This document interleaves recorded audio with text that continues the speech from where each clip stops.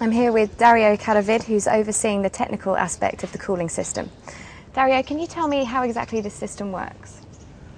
Okay, this is a prototype building for a stadium that is powered by the sun. So we have two series of systems that are powered by the sun. One is the photovoltaic panels that are exporting energy to the grid continuously.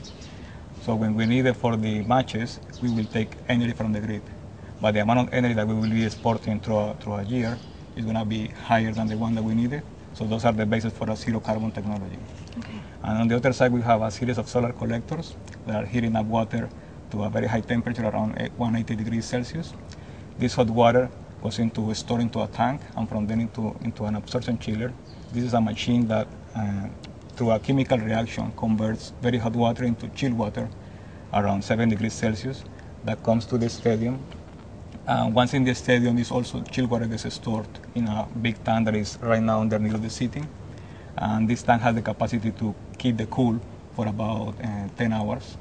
So basically for the World Cup or for the use of the stadium, we're going to have matches from 4 p.m. until 10 or 11 p.m.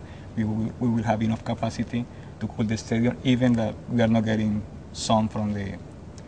power from the sun.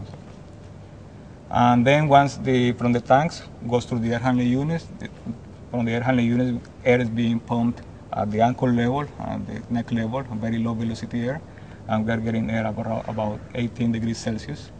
So the temperature that we are achieving, that we are targeting to achieve in the pitch area is around 26 to 29 degrees Celsius, and at the spectators area will be around 31 degrees Celsius.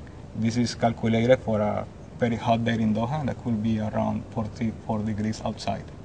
And it has been tested during the FIFA inspection last week.